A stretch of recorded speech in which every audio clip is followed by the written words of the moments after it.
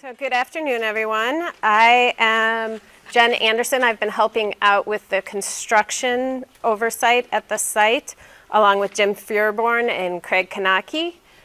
We attend weekly meetings to answer questions and to see what the updates are from the contractors.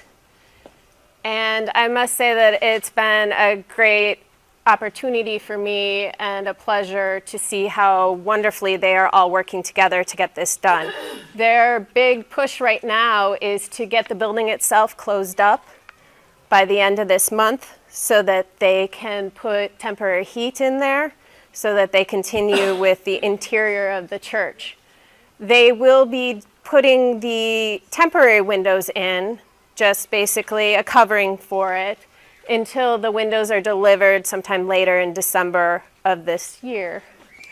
Right now you can see that there's a surface binder that's on the parking lot. The actual final layer will be placed in the spring, as well as the fire lane that goes behind the church will be done at that time too. The reason we're doing that is for to protect the final surface and have it be very drivable. They're out there working, and we don't want to have to do repairs in the spring to the surface from all the construction equipment. They'll also be doing the striping at that time. The exterior walls are going up, and they will be starting to put the cement board on in the next few weeks at around that bottom level. They're continuing on the roofing work over the next couple of weeks. And they will be starting the interior mechanical work. And as you can see, they have the trusses that have gone in, and they're starting to shape the barrel vaults that are in there.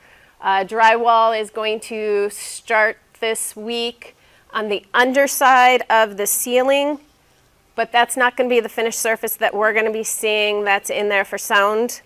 And there's actually going to be a drop ceiling in these lower levels. In this area, there will be drywall ceiling throughout in the barrel vaults. And they're going to finish up the site work in the next couple weeks of the exterior concrete that they're doing. And that is basically our construction update. As you can see, there's different views that we have for around the building. This is as of Bob, when you were out there on Friday? These are pictures as of yesterday. So I'm also supposed to talk to you about the products that are being used. We have a split face CMU half block around the entire church, which we have the sample in the back here with a coping on it. And in these lower areas, there will be a cement board siding that is, has a custom color match so that it matches the brick that we have, so that you won't always notice the difference between the two areas. The brick will come up through this back level here and go all the way around on the sides of the worship space. Oh, the ephes up there, though, right? This side will be the ephes, which we have a sample of in the back. It's a finish board.